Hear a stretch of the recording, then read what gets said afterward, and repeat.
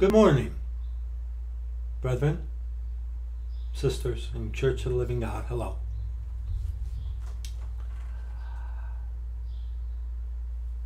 Brethren, please keep in your prayers our brothers and sisters of the Church of the Living God in Australia. It's getting pretty crazy down there. Apparently they have down in Australia these compliance officers, as they are called, where they're going around checking businesses to make sure that people are and have on their cell phones this kind of contact tracing app or whatnot. I don't know what the repercussions of not having such in Australia are going to be, but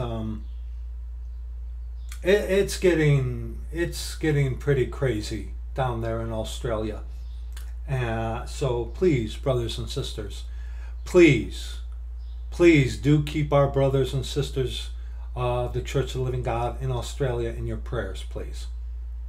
And pray for others in other nations on earth during this time. Things are getting pretty crazy. A beloved brother and sister of ours made us aware of here in America about a month ago or so about a building collapse in Florida. A big apartment building or something like that. There were all kinds of warning signs, erosion and whatnot, and one day it just collapsed. Very telling about what is coming upon our nation here in America. Get your authorized version of the scriptures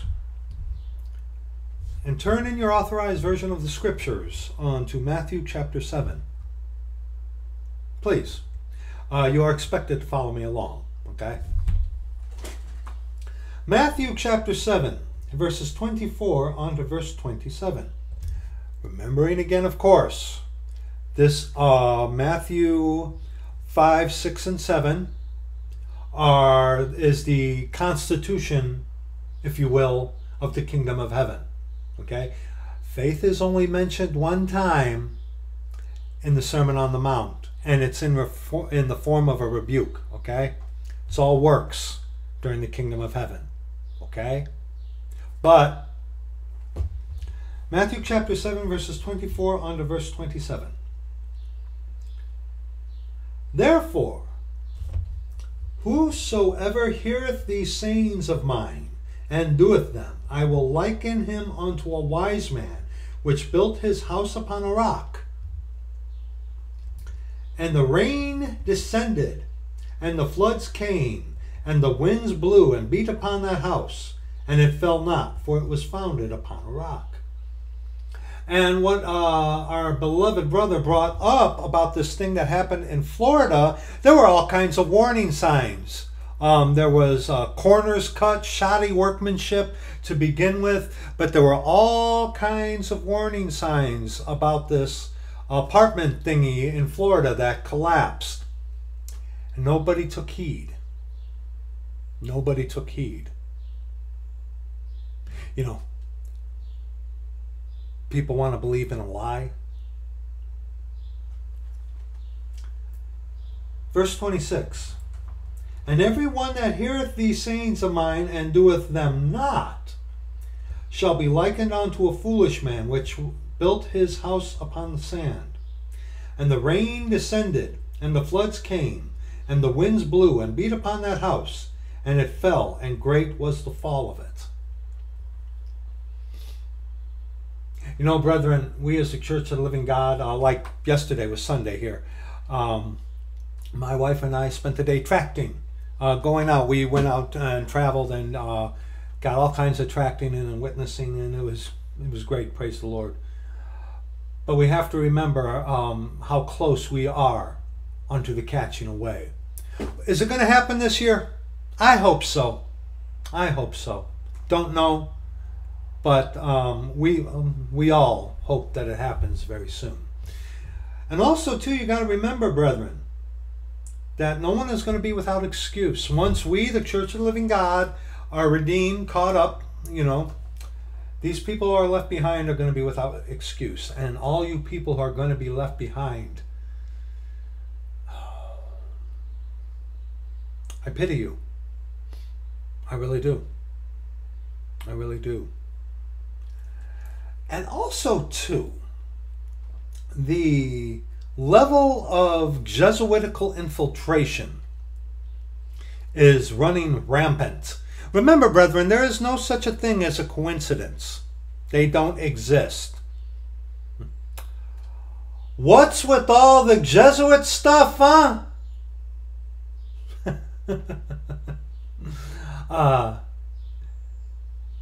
See right through you, man. What do you think what do you think you're doing? What do you think you're doing, huh? Yeah. The three of you, y'all working together because you all serve the same Lord. The little G God of this world. Sosa, the Black Pope. Yeah, that's who you all work for. You're all working together because you all have the same spirit. That spirit of Antichrist. Yeah. Yeah. Turn now in your authorized version of the scriptures to Nehemiah. To Nehemiah. Nehemiah, chapter 6. Now, I had done a video reading from Nehemiah chapter 6 about a year ago, but it's very, very pertinent right now, seeing how close we are to being redeemed.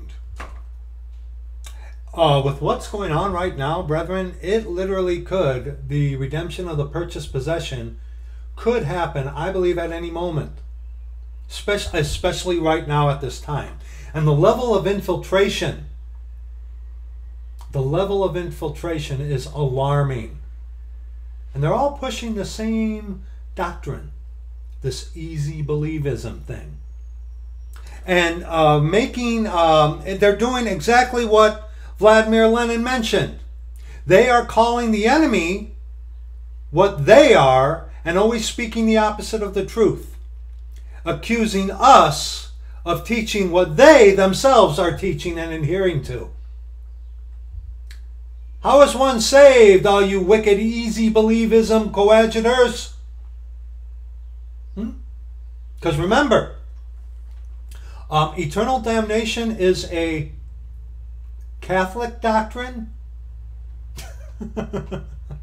And is the love of Jesus, is that unconditional? Is there a condition to his love? Now, you and I are the Church of the Living God. We know this. We already know this, right? Right? And everybody's going to be saved eventually, right? Right? God loves everybody. Eternal damnation is a Roman Catholic doctrine. Well, are you serious? Are you serious? I wouldn't be surprised to learn that you were actually my dear friend from England.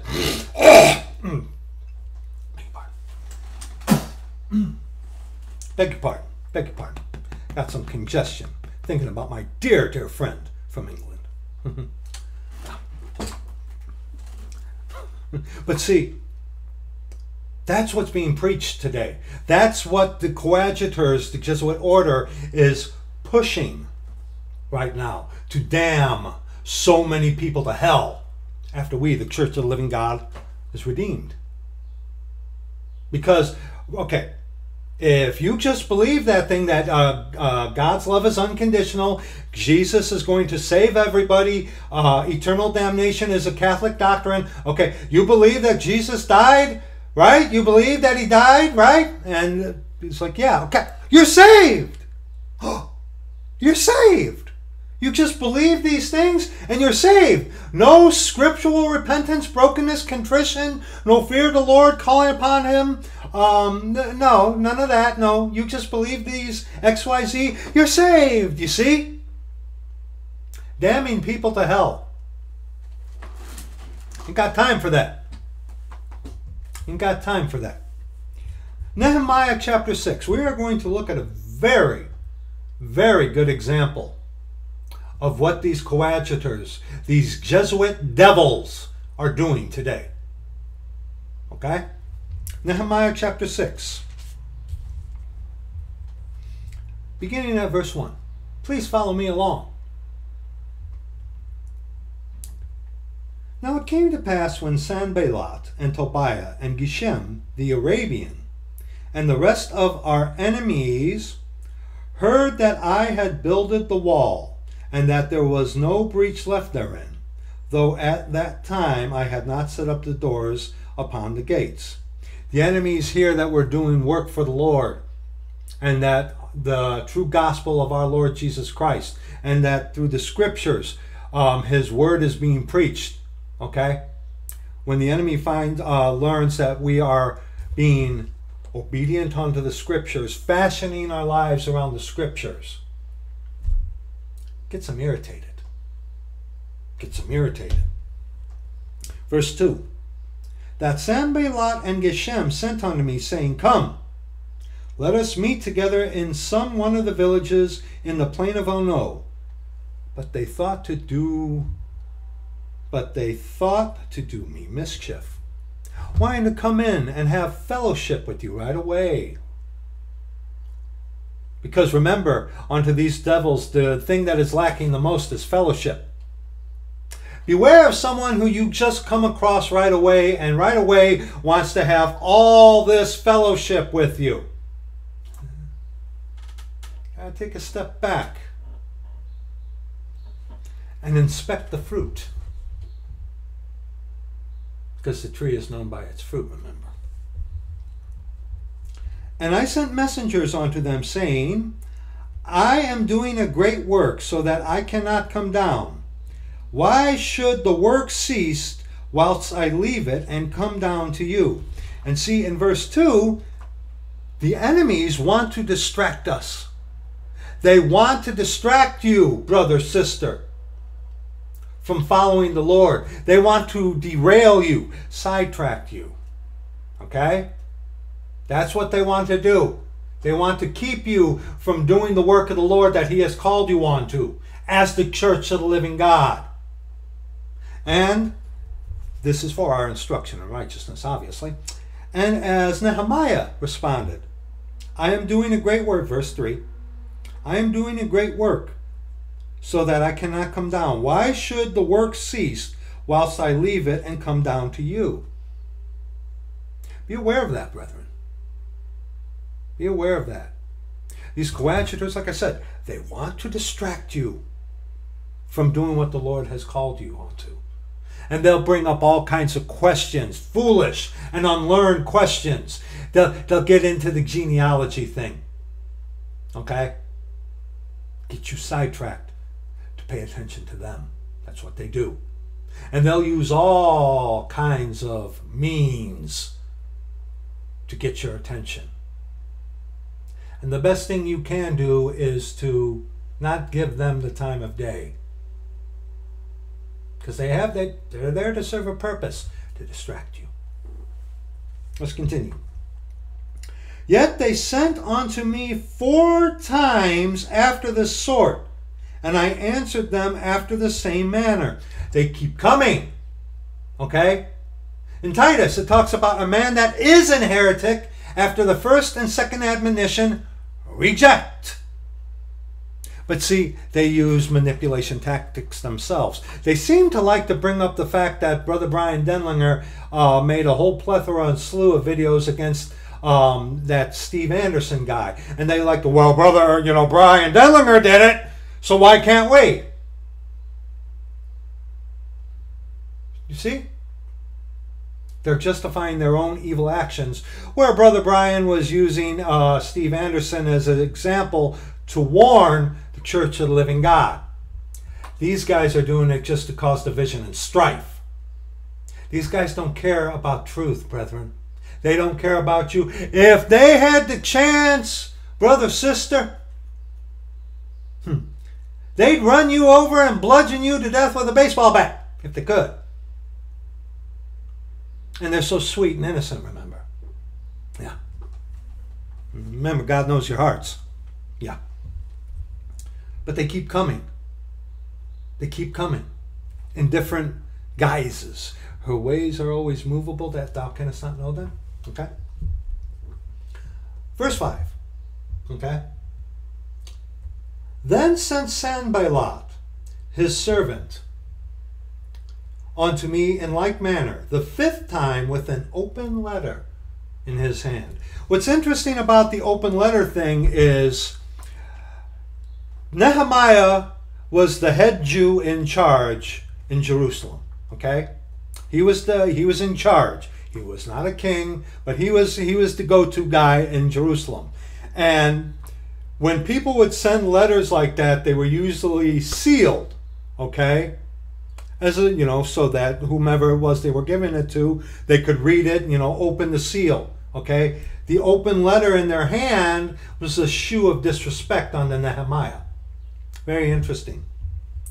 Verse 6, wherein was written, it is reported among the heathen, rumors, and Gashmu saith it,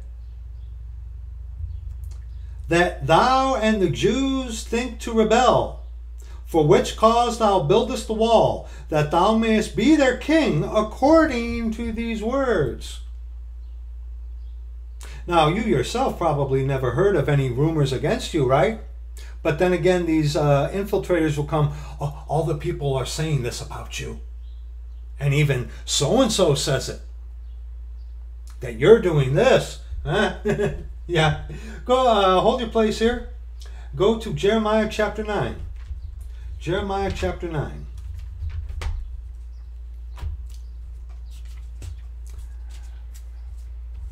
What was it? Last year, I learned an incredibly valuable lesson about these devil infiltrators. Yeah, I learned a very good lesson about it. I learned the hard way. And once you study these things and these methods of how these Jesuit coadjutors do these things, you take a step back and you see the forest for the trees. It's like, oh wow, it's obvious. It's obvious, you devils, what you're doing. It's very obvious. Jeremiah chapter 9, verses 3 on to verse 6. And they bend their tongues, like their bow for lies.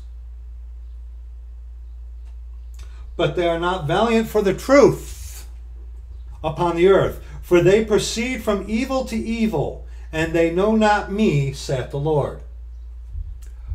Perfect description of every one of you coadjutor Jesuit devils, you infiltrators, asking your vain Catholic questions. Yeah. Take heed, every one of you, of his neighbor, and trust ye not in any brother. For every brother will utterly supplant, and every neighbor will walk with slanders. Slanders. That's what these devils are good at. And unfortunately, I personally I want to give people the benefit of a doubt. I really do. I really do. That has bitten me in the behind quite a few more times than I care to acknowledge, but it is the truth. That has come back and bitten me before on many occasions. I do tend to be naive still to this day about giving people more than their share of chances, more than I should. And at this present hour, we really have to be careful, brethren. Especially when someone new all of a sudden comes on boldly on the scene and just wants to spend all this time with you. Beware. Beware. Verse 5. And they will deceive everyone his neighbor, and will not speak the truth. They have taught their tongues to speak lies and weary themselves to commit iniquity. Taught their tongues to speak lies.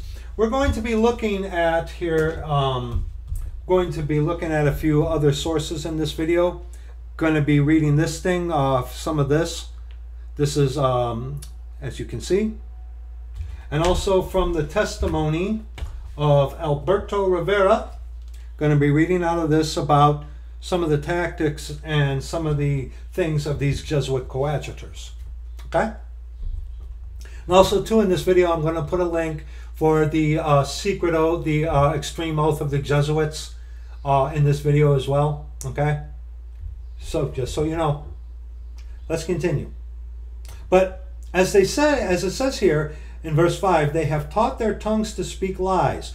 Oh, learned maybe how to perhaps sound as if they believe in the authorized version of the scriptures and are of the Church of the Living God? Yeah. Train themselves how to speak as if they are, but they aren't. Imagine that, huh? Verse 6.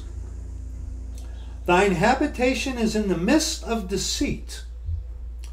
Through deceit they refuse to know me, saith the Lord. Yeah, and what is that deceit that you refuse to know the Lord by? God knows your heart.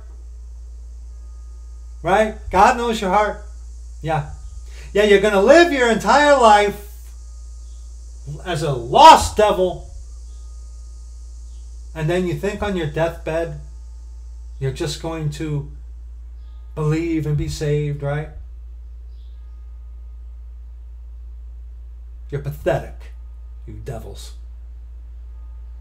You're absolutely pathetic. You're hoping on your deathbed confession because you want to go out and have all this fun, right? Yeah. Yeah. Yeah. Now go to Luke chapter 23.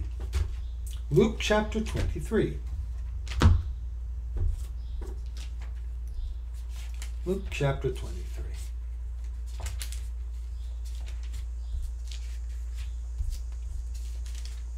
Luke chapter 23, verses 1 and 2. And the whole multitude of them arose and led him unto Pilate. And they began to accuse him, saying, We found this fellow perverting the nation, and forbidding to give tribute to Caesar, saying that he himself is Christ the King. They accused our Lord Jesus Christ, God our Father.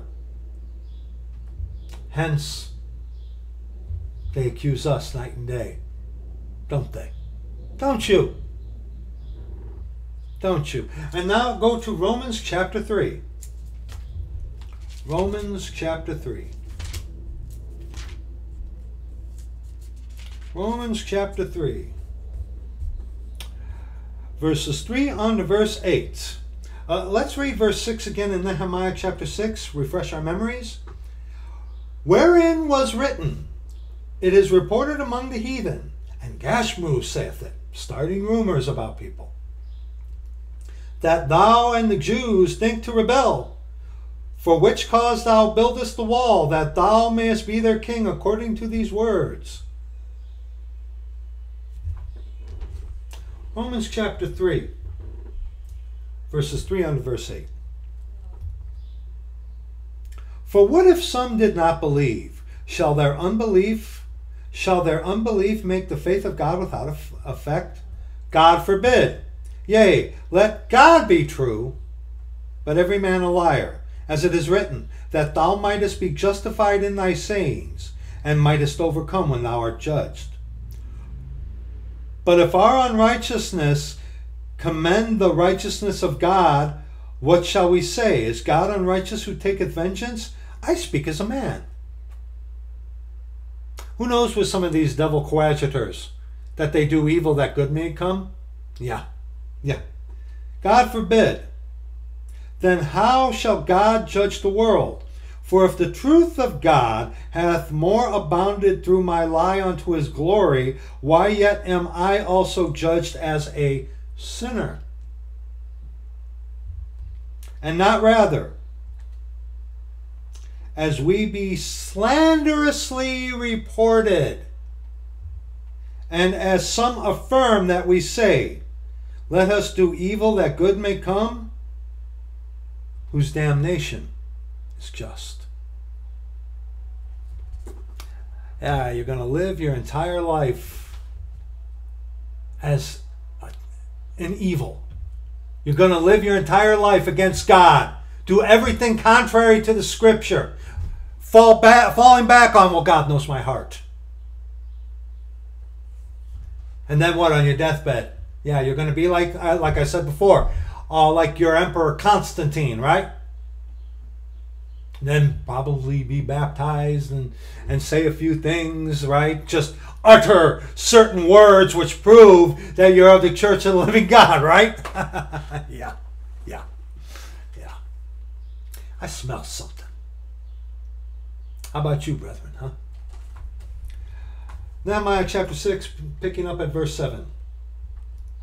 And thou hast also appointed prophets to preach of thee at Jerusalem, saying, there is a king in Judah, and now shall it be reported to the king according to these words. Come now, therefore, let us take counsel together. So they're threatening him with, hey, we hear all this stuff about you. We're going to go to the king. Come on, let's talk. We don't see any of this happening today, do we? And right here, verse 8. Then I sent unto him, saying, there are no such things done as thou sayest, but thou feignest them out of thine own heart. Remember, God knows your heart. For they all made us afraid, saying, their hands shall be weakened from the work, that it be not done. Now therefore, O God, strengthen my hands. Look at verse 8. Then I sent unto him, saying, there are no such things done as thou sayest, but thou feignest them out of thine own heart. Go to Psalm 36. Psalm 36. Psalm 36, verses 1 unto verse 4. The transgression of the wicked saith within my heart, that there is no fear of God before his eyes. No fear of God before your eyes, you devil coadjutors. No. Your little act, your little facades, they're crumbling. For he flattereth himself in his own eyes, until his iniquity be found to be hateful. Oh, I'm safe. God knows my heart.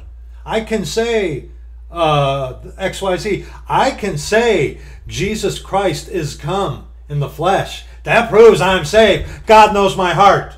Yeah. Yeah. Yeah. The words of his mouth are iniquity and deceit. He hath left off to be wise. Remember, wisdom equated with fearing the Lord. Okay? Wise, someone who has wisdom, who fears the Lord. And do good. The words of his mouth are iniquity and deceit. He hath left off to be wise and to do good. He deviseth mischief upon his bed. He setteth himself in a way that is not good. He abhorreth not evil. No. They love evil. They want to be as the world. They want the best of the world. And to every single one of you Jesuit coadjutors, you stinking devils, I truly do hope that you are having the best time right now under all these circumstances. I hope that your little God, Sosa, is rewarding you so mightily. I really do. I hope that you're living it up right now. Because this is the best you're ever going to get. So go ahead. Keep drinking that alcohol there, buddy. Hope them cigarettes make you cough. Live it up. Go ahead. Because this is the best you're ever going to get.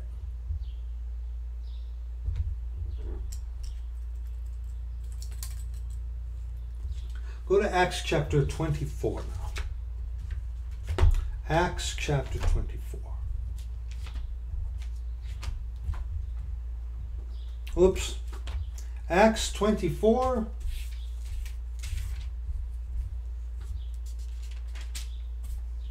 Verses 13 on to verse 16.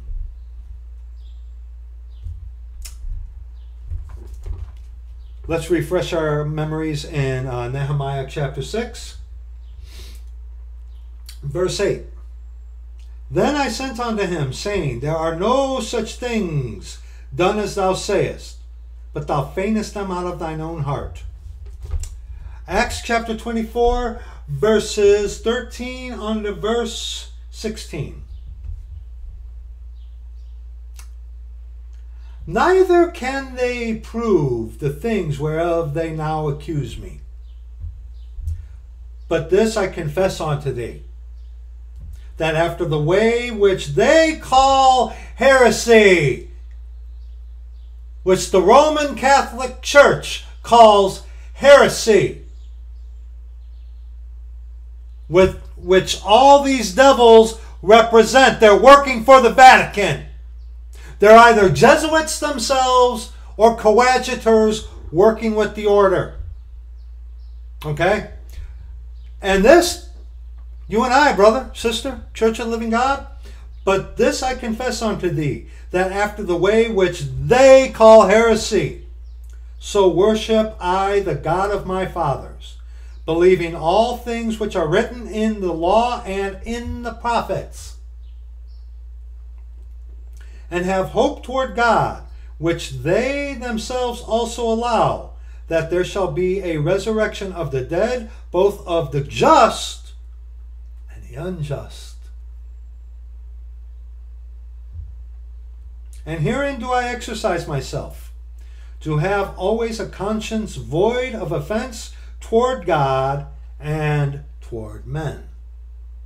And how do you do that? Again, brethren, you align your life according to the Scriptures.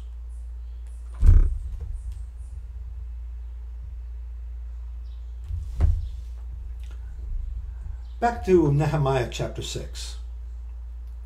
Picking up at verse 9. For they all made us afraid, saying, Their hands shall be weakened from the work, which is exactly what these devils want to do. Sidetrack you with their Catholic-laced questions. You need to see the forest for the trees sometimes, brethren. Sometimes you need to just step back and look at it for what it is. It's like, okay. And remember, there are no coincidences. None at all. Coincidence does not exist. Y'all working together. Because you have one head, Sosa, who follows Satan. For they all made us afraid, saying, Their hand shall be weakened from the work, that it be not done. And our prayer, brethren, sisters, Church of the Living God, now therefore, O God, strengthen my hands. Give us strength to finish well, to fight the good fight, to finish our course. Check this out. Afterward I came unto the house of Shemaiah, the son of Delaiah, the son of Mehetabeel, who was shut up. And he said, Let us meet together in the house of God, within the temple, and let us shut the doors of the temple, for they will come to slay thee. Yea, in the night they will come to slay thee. And I said, Should such a man as I flee? And who is there that, being as I am, would go into the temple to save his life? I will not go in. See, they're trying to draw you into sin. See, by saying, it's like, oh, come on, come on. These devils are trying to draw you into sin. Because remember, if they can distract you and take you off in another direction that the Lord himself would not want you to, they've gotten a victory. If they can make you lose your cool, which is what they want to do, and that you might perhaps sin with your lips and be angry and sin, they have gained a victory. See, they're petty. They're petty. Very petty.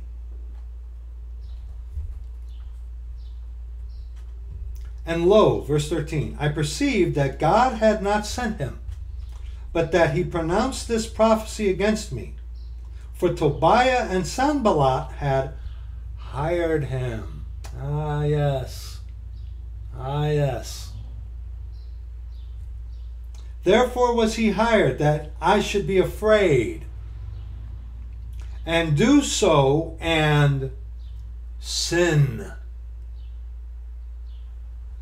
and that they might have a matter for an evil report, that they might reproach me. Look at how Satan was before our Lord Jesus Christ, God our Father, in the book of Job. It's like, hey, you've put a hedge around Job. I can't touch him. Take away all that he has, and he'll curse you to your face. The Lord's like, go ahead, but don't touch him. As we all know, read Job chapter 1 and 2. Okay, Satan went forth and 1, 2, 3, 4. One fell swoop took away everything. But of course, Job fell down and worshipped and said, the Lord gave, the Lord hath taken away. Blessed be the name of the Lord. And then Satan went before the Lord again, said, skin for skin, yea, all that a man hath will he give for his life. But it touches bone in his flesh, and he will curse thee to thy face. See, accusation, accusation, accusation. And they want to trip you up, to get you angry, to frustrate you, to divert you, so that if you fall into their trap, and you do, lose your temper or do something, and maybe say something stupid or whatever, then they'll twist it and turn it right back on to you. It's like, see?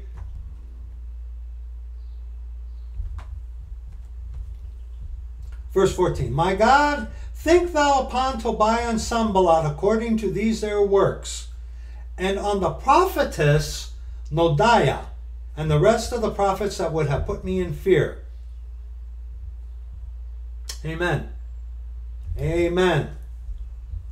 Lord, don't forget the works of these devils who have made their choice and are serving Satan and hate you, all the while pretending that they are of the church of the living God, and they are nothing of the sort. You do realize, I hope, you wicked devils, that you're trying to pretend that you are of the church of the living God. What, you think you're going to get away with that?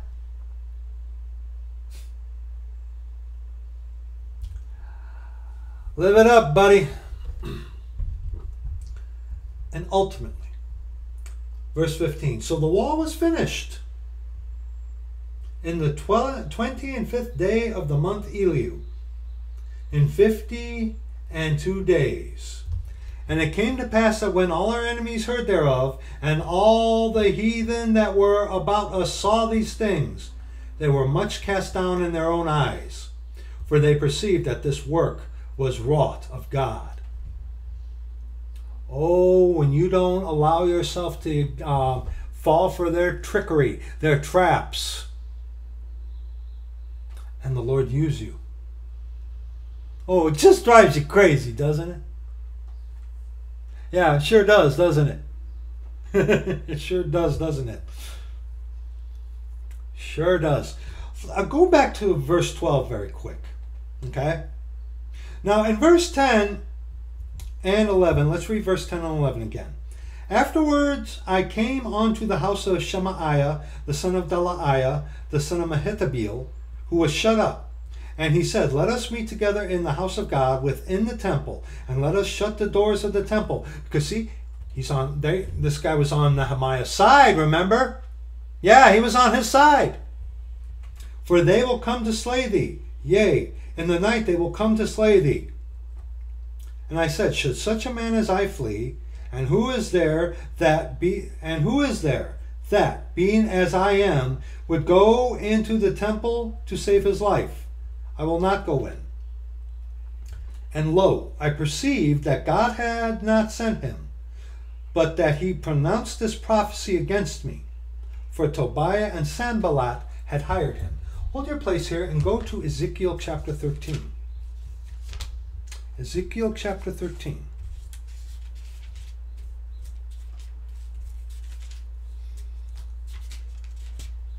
Ezekiel chapter 13. Beginning at verse 17 onto the close of the chapter. Likewise, thou son of man, set thy face against the daughters of thy people, which prophesy out of their own heart, and prophesy thou against them. And say, thus saith the Lord God, thus saith the Lord God, woe to the women that sew pillows to all armholes, to cut it off. See. And make kerchiefs upon the head of every stature to hunt souls. Will ye hunt the souls of my people, and will ye save the souls alive that come unto you?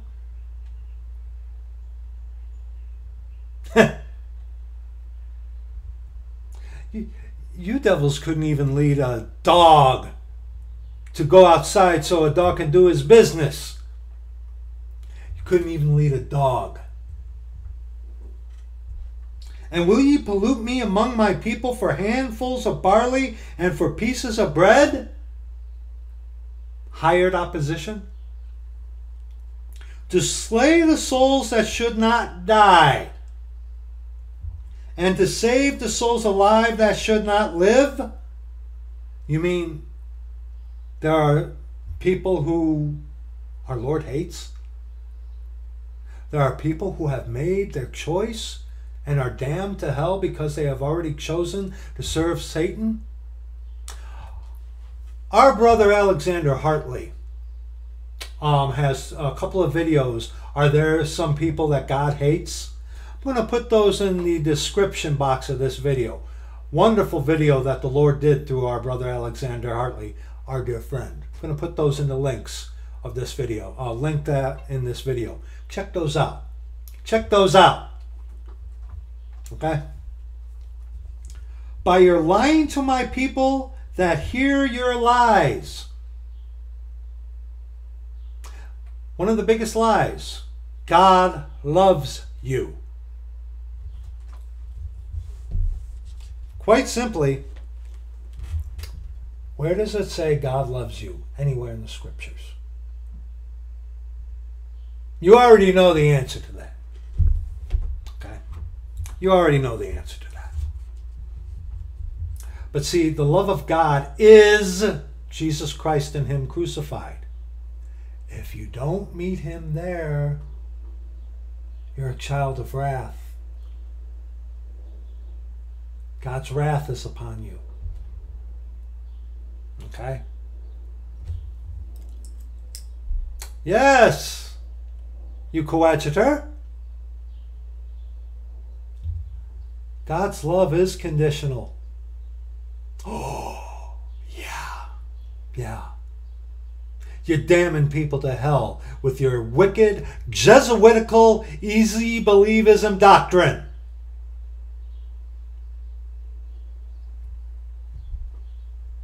Shame on you. Shame on you. Let's read verse 19 again. And will ye pollute me among my people for handfuls of barley and for pieces of bread, to slay the souls that should not die, and to save the souls alive that should not live? By your lying to my people that hear your lies? Just believe. Repentance is going from unbelief to belief. Calling on the name of the Lord is a work. Eternal damnation is a Catholic doctrine. Are you serious? Are you serious? What were you trying to imply? What? That satanic soul annihilationism? Praise the Lord for the brethren that rebuked you.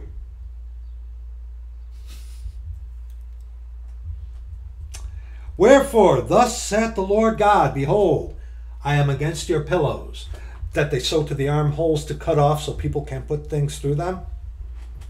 Wherewith ye there hunt the souls to make them fly, meaning run away. And I will tear them from your arms, and will let the souls go, even the souls that ye hunt to make them fly.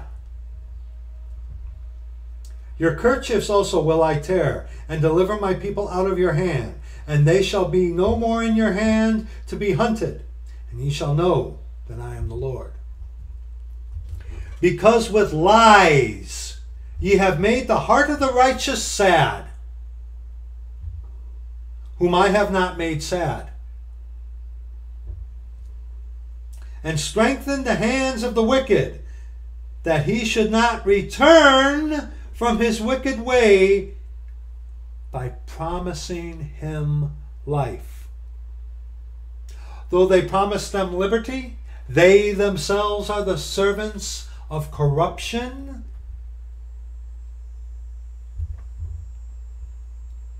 Therefore ye shall see no more vanity, nor divine divinations. For I will deliver my people out of your hand, and ye shall know that I am the Lord. He who hath an ear to hear, let him hear. Go back to Nehemiah chapter 6. Picking up at verse 17. Moreover, in those days the nobles of Judah sent many letters unto Tobiah, and the letters of Tobiah came unto them.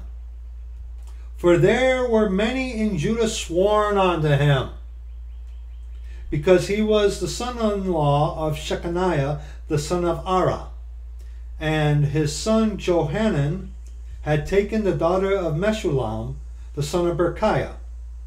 And they reported his good deeds before me, and uttered my words to him. Okay, they reported his good deeds unto Nehemiah, and Tobiah sent letters to put me in fear, saying so-and-so is a brother, but yet sending offensive, cursing, profane emails, which I have all of them, by the way. But that's just an example, okay? I know you're very vain and you think this whole thing is about you. No, it's about all of you. Your little circle that you have working right now. You're all working together. Yeah, you're all working together. You guys are pretty bright. You are. You are pretty bright. But you ain't that bright. You ain't that bright, man. You're all working together. There are no coincidences. One starts a rumor, the other one picks up on that, and the other one is also picks up on that through implication, implying things. Yeah. Yeah. Oh, you think you're so clever, you Jesuit devils, don't you? Yeah. Yeah. Now, hold on. going to share with you a little bit out of this. Now, like I said, this video is not very structured, as you can see. Just have to put this out right now. Have to put this out. Brother Brian did a video similar to this, which is on the channel here, but I'm also addressing it, obviously. Going to share with you a little from this, the thing of the Jesuits. I'm going to be reading this page in its entirety. Okay, let me see. All right, let me see. Okay. All right. There you go. If you can, pause that and read it. Okay? This is what I'm going to be sharing with you.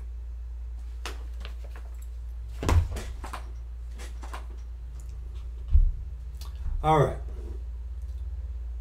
Over the next 10 to 14 years, an intensive weeding out process takes place. Candidates are regularly tested and placed in different groups and levels. Here are the levels of the Jesuit order. First class, the professed. These are priests with SJ after their names, if they want to be known. And these are the ones, see here, that wear the dog collar. Okay, these guys. Okay. Only a few of the Jesuits make it to this class. This means that the vast majority of Jesuits are not priests. They take four vows: obedience, poverty, chastity, like Kent Helvin did, and special obedience to the Pope, the extreme oath of the Jesuit. Okay? And these guys are the distraction. Okay? These are the guys that when you mention the Society of Jesus, these are the guys, these are the front people. Okay? These are the ones that's like put off this persona, this facade that they're just sweet and innocent people and love everybody and want to bring everybody together. Okay? The second class, the formed coadjutors. There are two kinds. A, spiritual coadjutors. Remember, Catholicism holds to the two swords, spiritual and temporal. Okay? And they teach you that the Pope is the ruler of the world, has the right to rule the world, temporal, and spiritual. Okay? Meaning he has the power to cast you into hell. Or in purgatory, excuse me. Okay? But there are two kinds. A, spiritual coadjutors. These are lesser priests who can only hear confessions, preach and teach. Temporal coadjutors. These are at the bottom of the barrel with no spiritual authority whatsoever. They work as cooks, guardians, etc., as long as they live for the greater glory of God, ad majorem Dei gloriam. And look at this. Look at this picture. Cleaning out a toilet. Doing something very mundane. See, a lot of these coadjutors and even the provincials that work here on YouTube, they want you to believe that the Jesuits don't mess with the little people. They do. Through who? The formed coadjutors and stuff like that. Okay? Now the third class. Approved scholastics. And these are the youngins. These are the sad young people who are targeted by these Jesuit devils. I can think of two of you right off the bat. These are the youngins that the Jesuits like to use as their pawns. This is a student who promises to lay his future in the hands of his superior.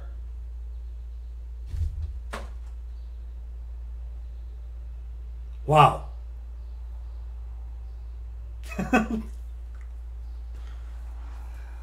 Laid your future in the hands of your superior, my dear friend from England? Oh! Wow, boy. Wow. Good luck. Yeah, such a shining example.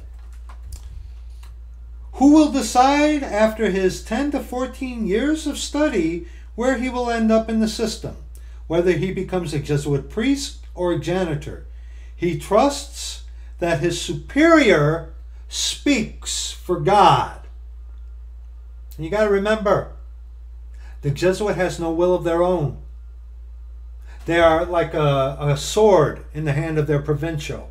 They're like a cadaver. Okay? No mind of their own, just to be used. Okay? Got to remember that.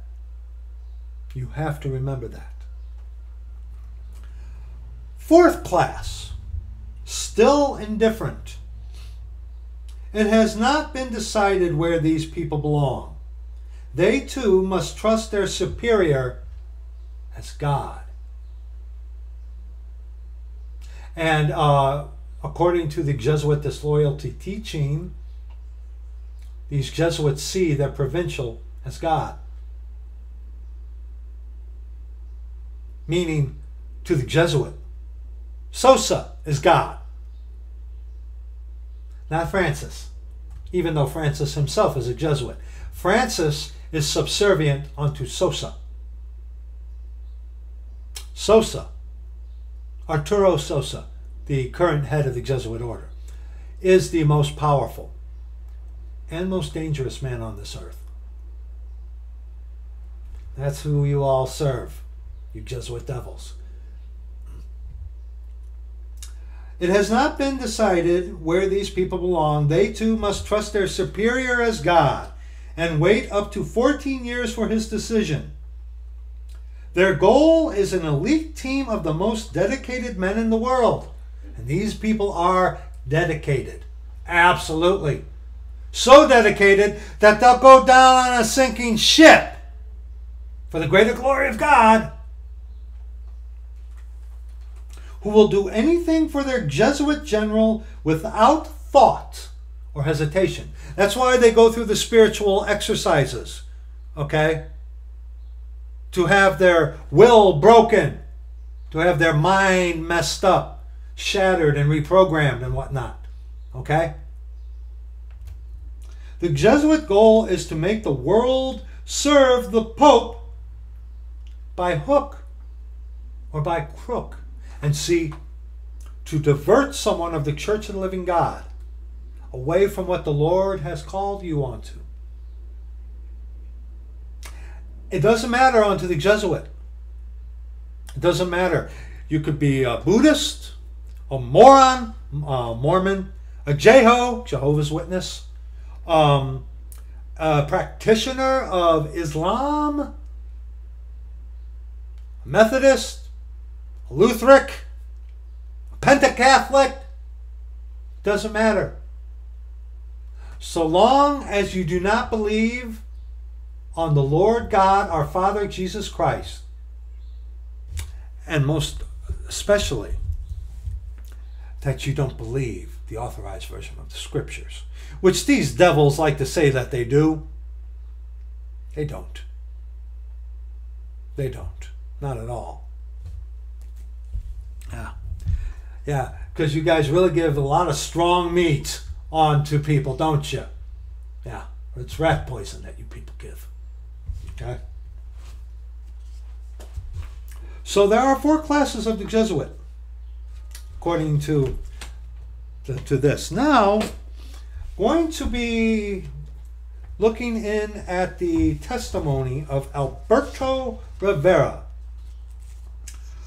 Roberto Rivera. Now I'm going to read quite a bit in this, okay? Going to read quite a bit in this. Going to be reading from here, where my finger is. Going to be reading that, and all on this page here, okay? All right here. Pause it and read it if you can, if you want to. Okay? If you can get these off of eBay, do so. Do so. Okay? Going to be reading all of this. All of this. Let me see. Can you see that? Yeah. Okay. Pause that. Take a screenshot and zoom in. Read it. And all of this. This would be a time when having a second camera would help, but pause it and read it. And finally, this page. Okay? Not this page. Okay? And like I have said before, unfortunately, Alberto Rivera did keep a lot of the Catholic baggage, but I, without a shadow of a doubt, believe that Alberto Rivera is in heaven. I do believe he truly got saved. All right. I was 14 years old when the course on Protestantism and its heresies began. Alberto, the group you will work with will concentrate on these 4 groups of churches: Plymouth Brethren, Pentecostal, Baptist, and United Evangelicals. As years went by, I would infiltrate hundreds of churches and organizations. Around 1550 AD, the Jesuits began infiltrating every religion and denomination. They are still doing it today in a much more sophisticated way. Thanks to the ecumenical, charismatic movement and some fundamentalist churches. Ecumenical. Ecumenical. Bringing everything together. Which is what Vatican II is all about. A Jesuit smoke screen. Priests who had successfully infiltrated the Plymouth Brethren gave us books by Darby, Schofield, Kelly, etc. We studied their dispensational charts. These are the 7 churches of the book of Revelation. And the Plymouth Brethren are directly linked onto the Puritan Calvinists that first arrived here in America. Okay? We even held Plymouth Brethren type services. The priest showed us how to break bread on the Lord's Day. When they felt we were ready, they would give us locations of churches to infiltrate and told us how to pretend we accepted Christ.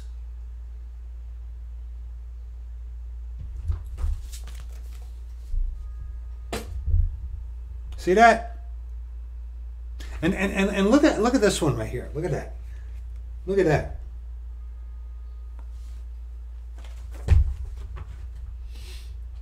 How did you know where these church assemblies were located? The only religion allowed in Spain was Roman Catholicism. The local priests had checklists. Because remember, they want to infiltrate and gather all the information they can. If someone didn't come to Mass, the secret police were notified. They would follow them until they found their underground churches. We were taught how to play with the children of the church members and the questions to ask the children when we were alone. Oh, thank you, Alberto. Also, when invited to dinner, we were shown how to bring flowers to the lady, to be very polite and open doors for them. Flattery. With the kisses of an enemy are deceitful. Faithful are the wounds of a friend, but the kisses of an enemy are deceitful. Also, when invited to dinner, we were shown how to bring flowers to the lady, to be very polite and open doors for them. When alone with them, to flatter them about how beautiful and charming they were. Flattery, which is a tactic that these guys like to use. Isn't it? We learned how to play on their sentiments, feelings, by showing great sympathy when one of their loved ones died. Also, to show great interest in them when passing through any great crisis. Sound familiar, any of you? The more interesting part was how to divide a church and destroy a pastor who said the Roman Catholic institution was not a Christian church. And we all know how I feel about that. But yeah, Roman Catholicism, it's Satan's church. It's Satan's religion. And if he said Roman Catholics could not be Christians, for that reason he was our target.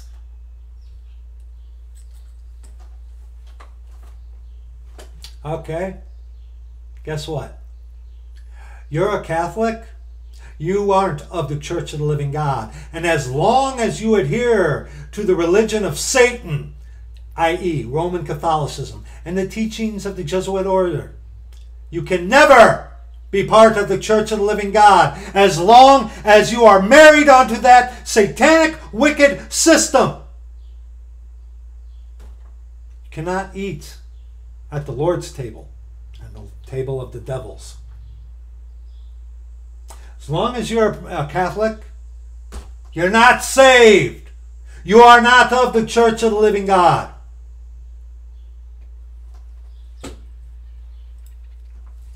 Oh, and here, go ahead. See that?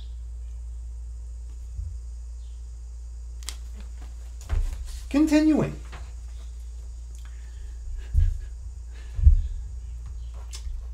This one. Here, let me show you this. Let me show you this. Right here. Okay?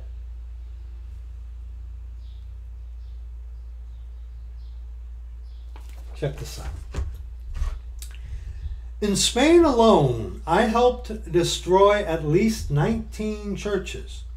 You're under arrest. Crash.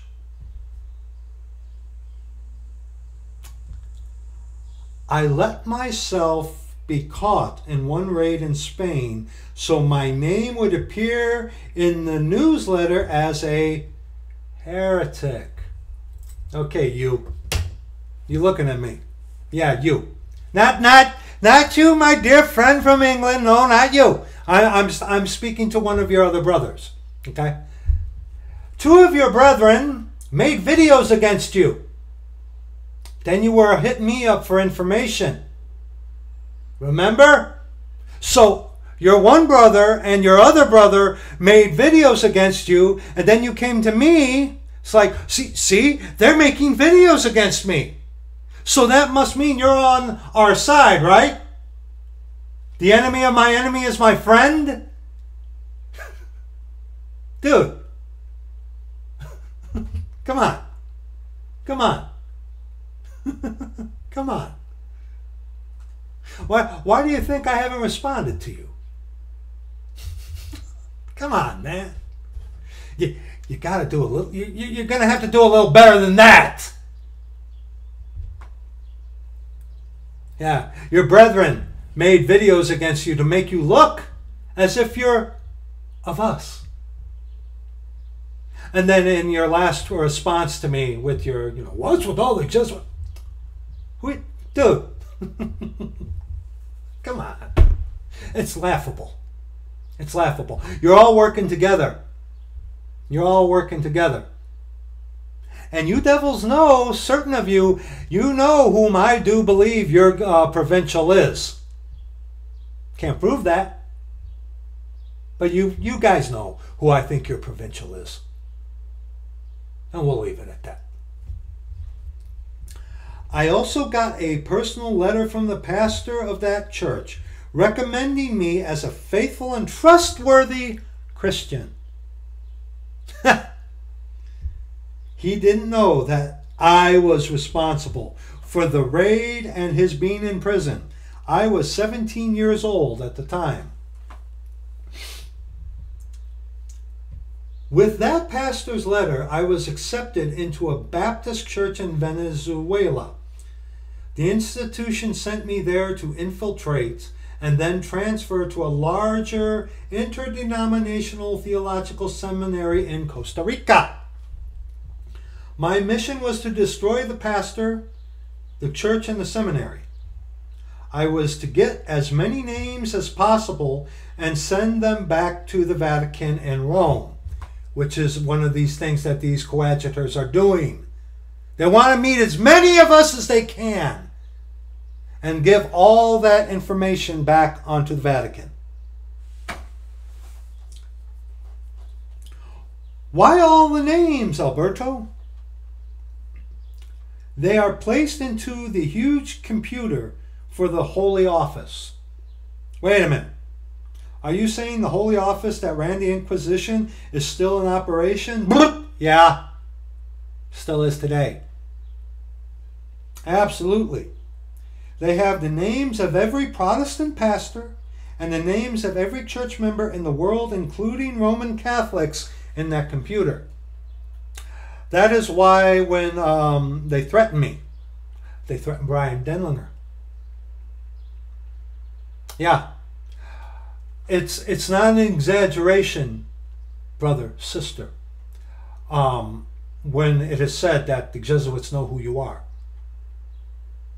Because that's their job, to get as much information as they can.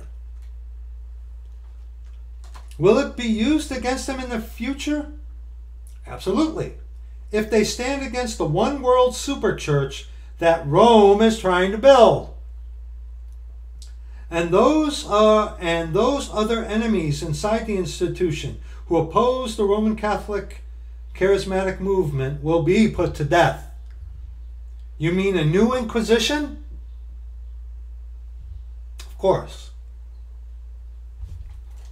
And it has here, when the Roman Catholic institution gathers all the Protestant churches together under her control, which is the point nowadays.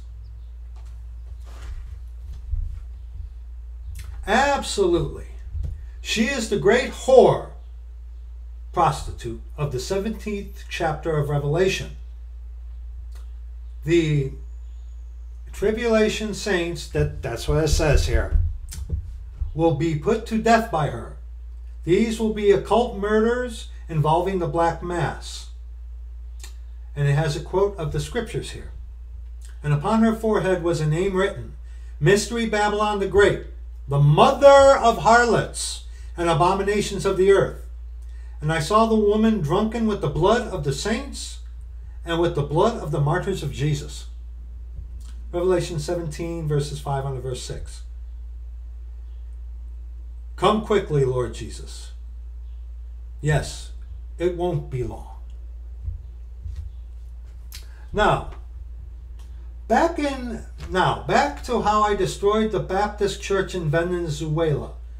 One half of the church believed the Roman Catholic institution was a Christian church, and I would tell them this. Oh yes, I have many relatives in the Catholic Church who love the Lord and believe and are saved Christian believers. It is a Christian church. If you're Catholic, you're not of the Church of the Living God. If you're Catholic, you're not saved. It's that simple. It's that simple. Okay? And if you got someone, okay, a babe, a novice, who's just recently saved by our Lord. It's like, what about Catholics? What about Catholics? But someone who has been claiming to be saved for many years, and it's like, oh, I got many good friends who are Catholics. Oh yeah, exactly this. Beware of that. Those who don't believe this are causing tremendous division and damage to the body of Christ. Many have been destroyed in their own Christian faith when pastors attack them. It causes all kinds of confusion, distortion, and dissension. It must stop. We must preach love. Like God's love is unconditional, that eternal damnation is a Catholic doctrine. Come on, buddy boy. And right here it says, these are Jesuit phrases. Sound familiar? Then to the pastor and those backing him, I would say, "Oh, pastor, you are right. The Catholic Church is not Christian. I've suffered at their hands in Spain. They hate Christians. My dear pastor is still in prison. You must cry out against it. Look at my name in the newspaper. They called me a heretic. Look at this. They attacked me too. And look, I even made a joke of a video kind of poking back at them. I'm on your side." By the way, there, buddy, you are wasting your time. You email me, it's going to be blocked. You're wasting your time. You're wasting your time. Okay?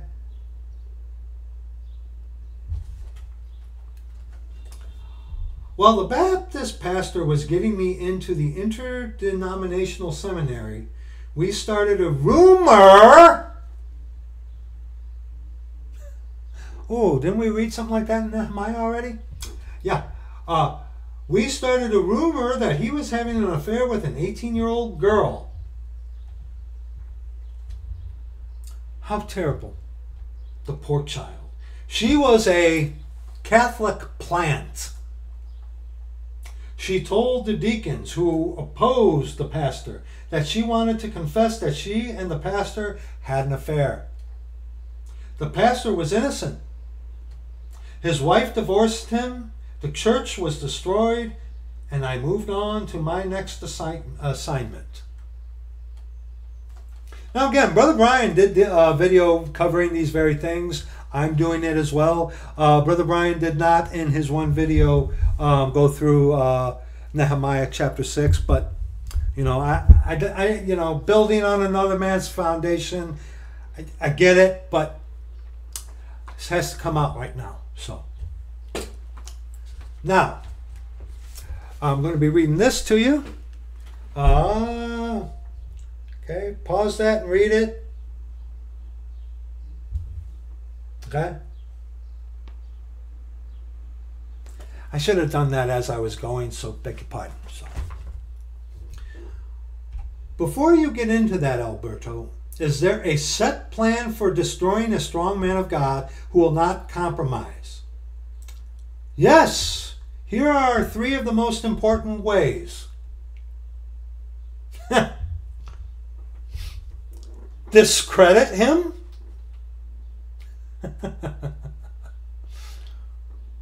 Isolate him.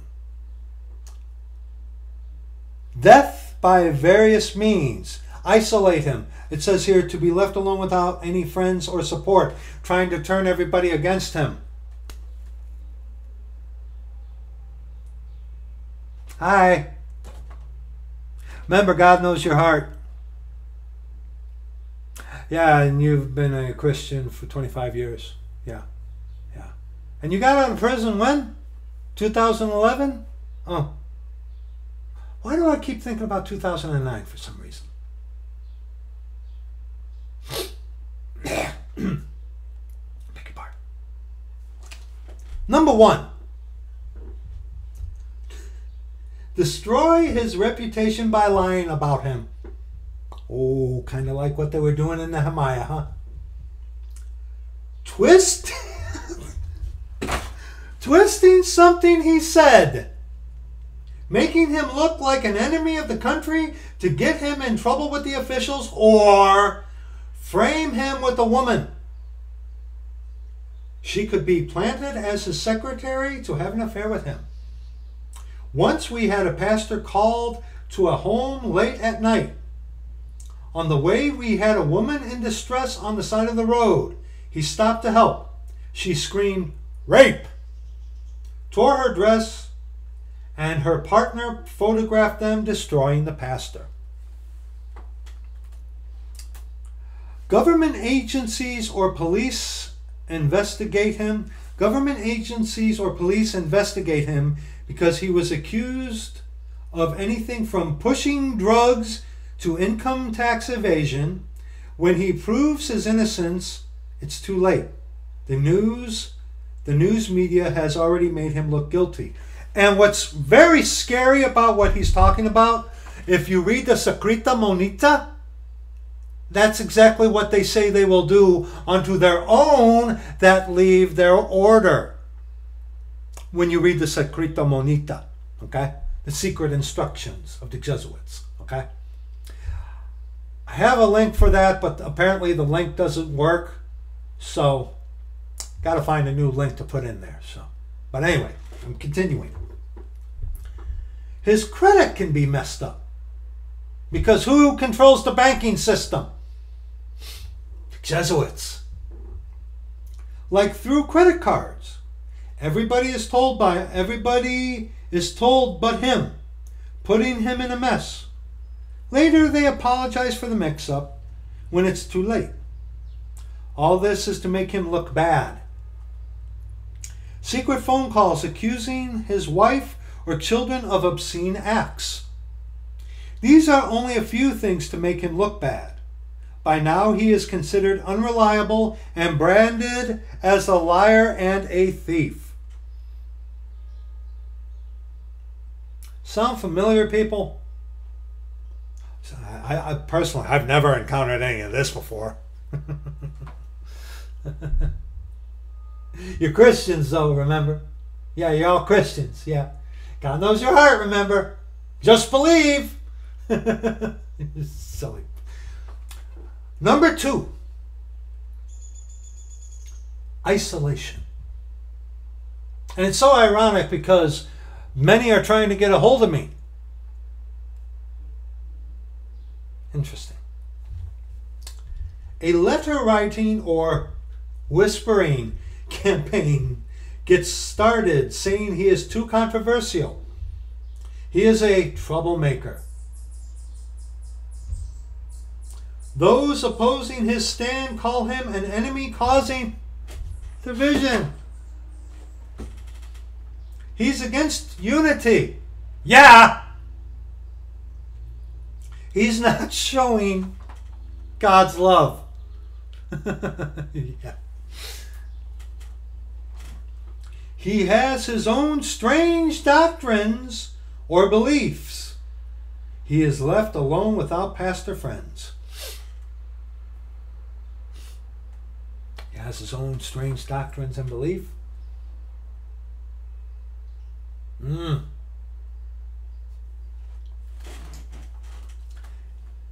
A new lie is spread saying he had a nervous breakdown, so everything he says is unreliable. Remember when you sent me that email about you've talked with several other Christians and they said I was crazy? An idiot is someone who is void of logic and reason. You match this perfectly. You do. You all do. You Coadjutor Jesuit devils. This is what you do. These are not the actions of someone of the Church of the Living God. A new lie is spread saying he had a nervous breakdown, so everything he says is unreliable. Most of them give in and compromise. It is easier than facing the heat. Isolation is used to force him out of the ministry. The Lord Jesus Christ, God our Father, my God, my Father, is the one who is in control of this, of what is being done here, not you. I had 1 subscriber or 0, 1 view, 1,000, or whatever, I will obey and do what the Lord tells me to do. Number 3, death, the last resort.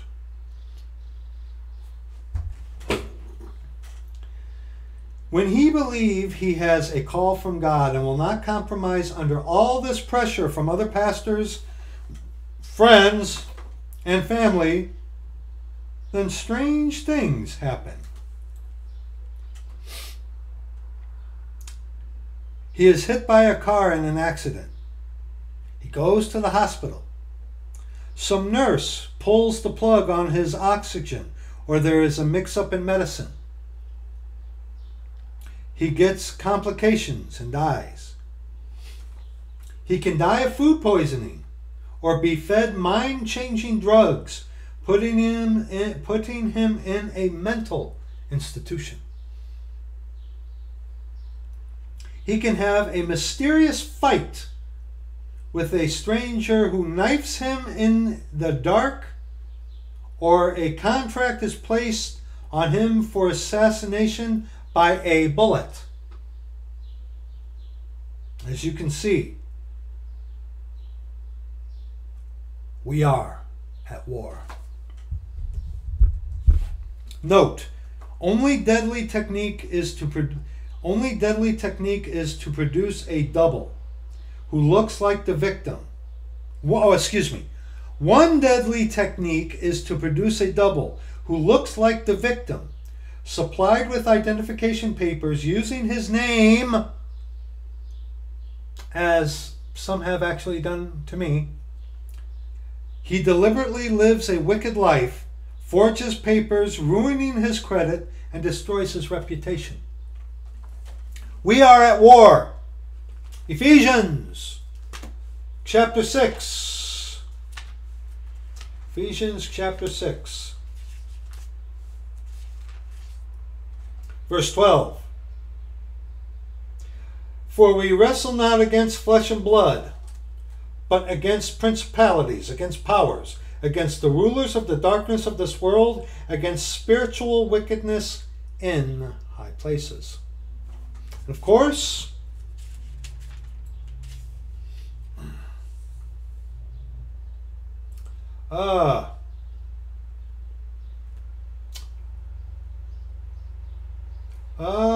one second, brethren, before we continue. Sorry about that. 2 Corinthians chapter 10.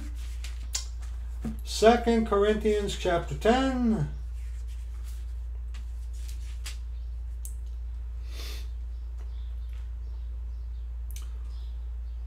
Verses 4 on to verse 5.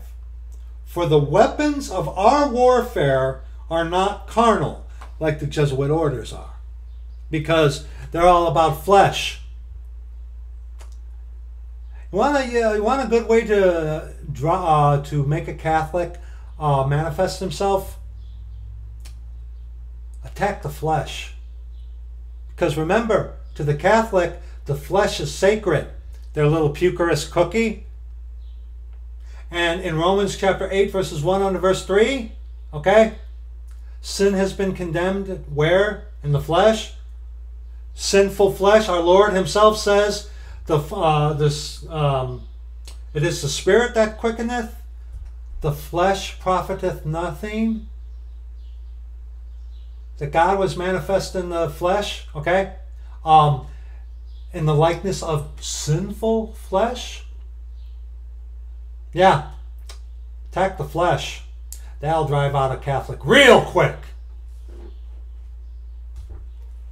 For the weapons of our warfare are not carnal, but mighty through God to the pulling down of strongholds, casting down imaginations and every high thing that exalteth itself against the knowledge of God, and bringing into captivity every thought to the obedience of Christ. Verse 6. And having in a readiness to revenge all disobedience when your obedience is fulfilled. We don't war after the flesh. This is our weapon. the sword of the Spirit. Why do you think these devil coadjutors can't teach anything? Why do you think all they can do is smear campaigns, discredit him, isolate him, death by various means? That's all they got. That's all they got, brethren.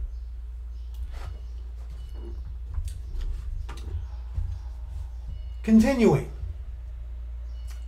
Oh, here, let me. Oh, you already saw that, but now this page I'm going to be reading. Okay.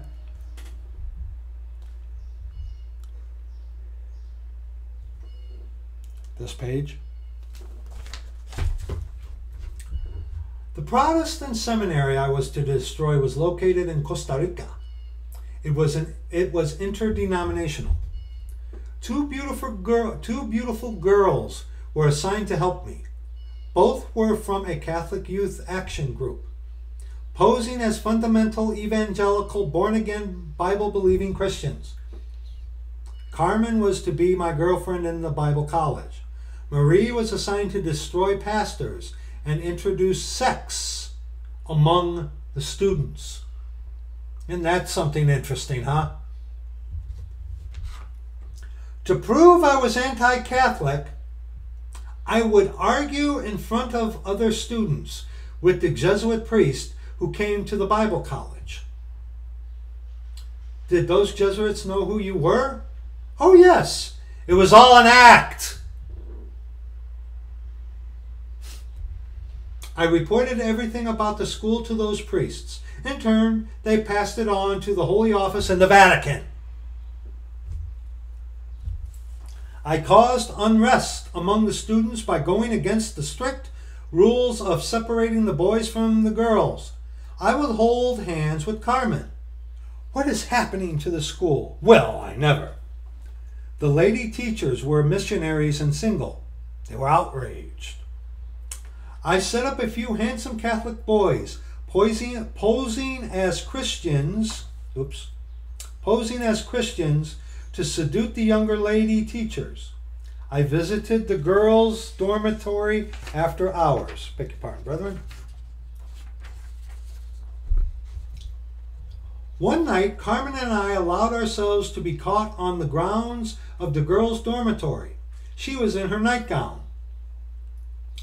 All the girls are doing the same thing with other male students. Disgusting.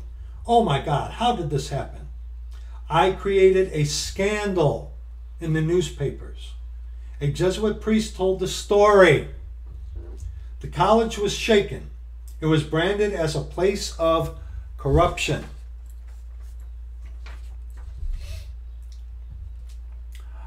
I dressed as a Slav, always late. I started fights with the teachers and then accused them of not having Christian love. You're late again, Alberto. Stop picking on me. Why are you always persecuting me? You sound like a priest. Call the enemy what you are and always speak the opposite of the truth. At every opportunity, I convinced them that there were many good Christians in the Catholic institution and that the Catholic schools were best because of discipline. No cover-ups, never a scandal. Yeah. Marie had been busy. Many of the 17 students she had seduced had been expelled. Now was the time to work on the pastors. When I saw a huggy,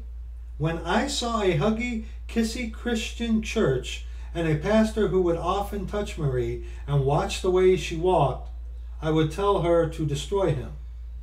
Oh, Pastor, I can't stay away from you. Gulp.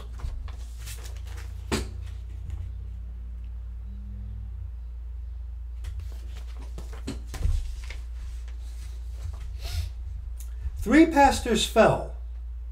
Oh, now we're almost done. I'm going to be reading this page. Go ahead, pause that and read it. This page, and then we're going to be done. All right, let's get back to this. 3 pastors fell, a Methodist, a Pentecostal, and a Foursquare minister. We would demand they stop being anti-Catholic or else. The mission was successful. All 3 pastors became ecumenical. They started only preaching about the love of God. They would never say anything that the Roman Catholic, they would never say again, that the Roman Catholics were going to hell, all according to our instructions. And yes, Catholic, you don't get out of that system and the Lord save you. If you don't get out of that, you're going to hell. The coming together of all churches ultimately joining with the Roman Catholic institution, ecumenical. In the Bible college, the last straw was when I talked the students into a 3-day hunger strike to improve conditions. Again, it broke in the news. The school was at the point of going under. The Catholic priests were demanding it be closed. It's a tool of the devil, they claimed. Alberto Rivera, you are under arrest.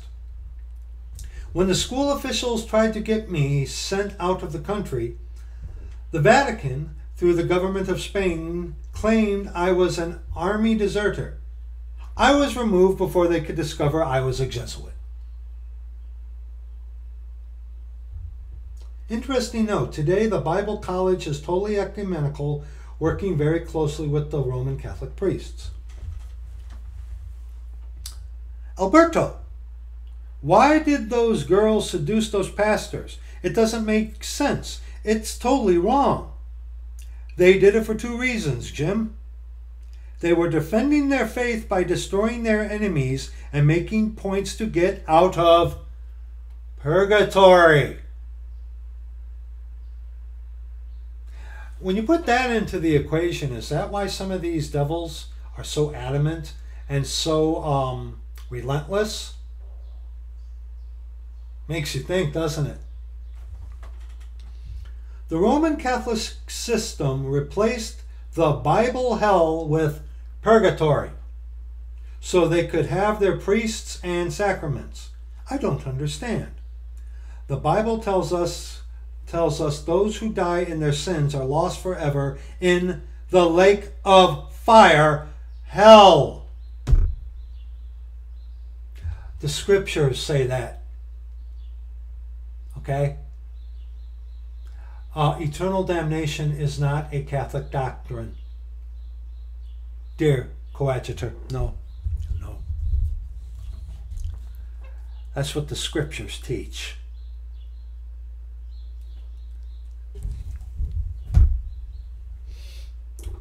I don't understand. The Bible tells us those who die in their sins are lost forever in the lake of fire. Hell.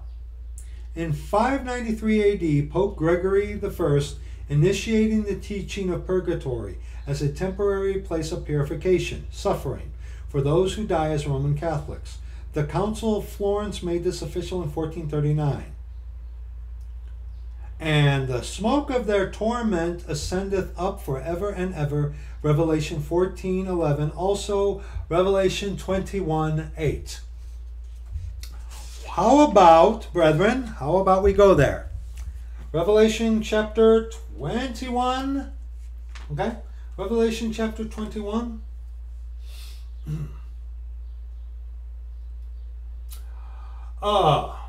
Beginning at verse 6 on to verse 8. And he said unto me, It is done. I am Alpha and Omega, the beginning and the end. I will give unto him that is athirst of the fountain of the water of life freely. He that overcometh shall inherit all things, and I will be his God, and he shall be my son.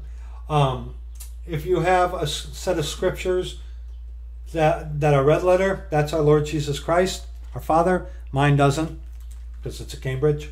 Okay?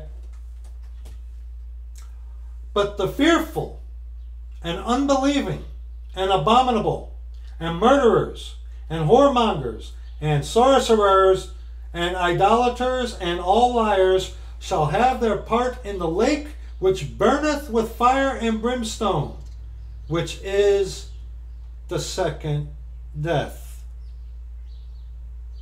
Okay? The second death. Eternal damnation in hell. Okay?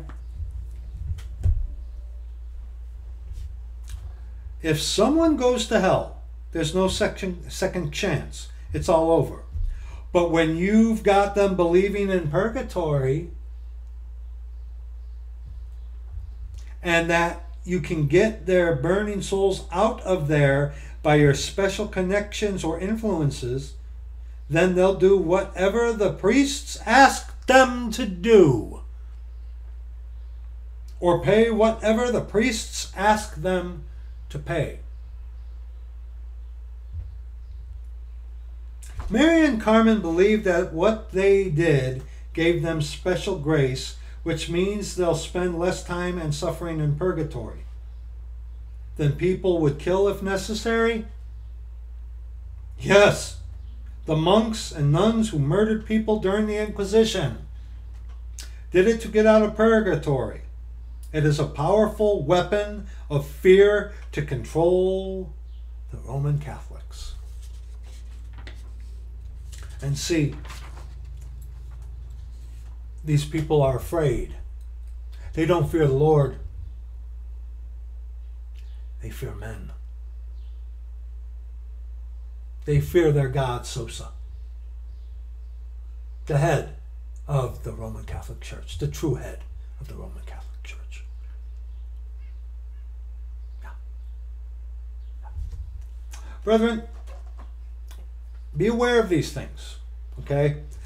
These are the last days before the catching away of the body of Christ, before the time of Jacob's trouble, okay? The end is coming for us. When? I don't know. Hopefully soon. Hopefully soon. Even so, come Lord Jesus. But pay attention to these little things, brethren, that you will run into with these people. We as the Church of the Living God, we want to give people a chance. We want to extend our hands. We do. But remember, it's those who work for the Jesuit order are usually going to be the first ones to accept it. So, that's going to be it for this video. Like I said, this was a little impromptu. Got quite a few videos I'm going to link in this. And take heed to these things, brethren. Be aware that we are in the last days. That the catching away of the body of Christ before the time of Jacob's trouble could happen at any moment. Be aware of these things.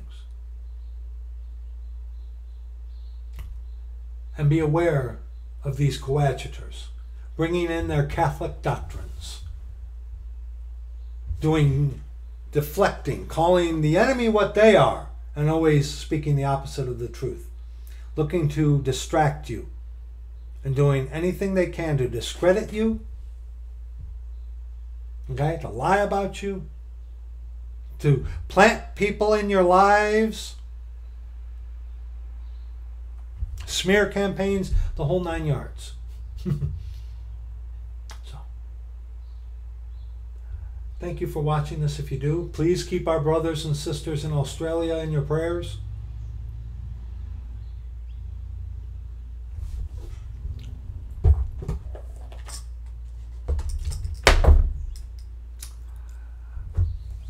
The authorized version of the scriptures, 2 Timothy.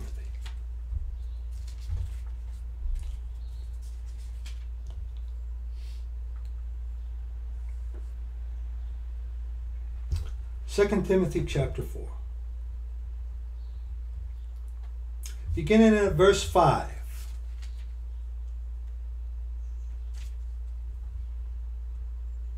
But watch thou in all things, endure afflictions, do the work of an evangelist, make full proof of thy ministry. For I am now ready to be offered, and the time of my departure is at hand. I have fought a good fight. I have finished my course. I have kept the faith. Henceforth there is laid up for me a crown of righteousness, which the Lord, the righteous judge, shall give me at that day. And not to me only, but unto all them also that love his appearing. Do thy diligence to come shortly unto me. For Demas hath forsaken me, having loved this present world, and is departed unto Thessalonica, Crescens to Galatia, Titus unto Dalmatia. Only Luke is with me. Take Mark and bring him with thee, for he is profitable to me for the ministry. And Tychicus have I sent to Ephesus. The cloak that I left at Troas with Carpus, when thou comest, bring with thee, and the books, but especially the parchments. Alexander the coppersmith did me much evil. The Lord reward him according to his works. Of whom be thou ware also, for he hath greatly withstood our words. At my first answer no man stood with me, but all men forsook me. I pray God that it may not be laid to their charge. Notwithstanding, the Lord stood with me and strengthened me, that by me the preaching might be fully known, and that all the Gentiles might hear. And I was delivered out of the mouth of the lion. And the Lord shall deliver me from every evil work, and will preserve me unto his heavenly kingdom, to whom be glory forever and ever. Amen. Salute Priscilla and Aquila, and the household of Onesiphorus. Erastus abode at Corinth, but Trophimus have I left at Miletum sick. How come Paul didn't heal him? Do thy diligence to come before winter. Eubulus greeteth thee, and Pudens, and Linus, and Clodia, and all the brethren. The Lord Jesus Christ be with thy spirit. Grace be with you. Amen. And we will see you in the next video.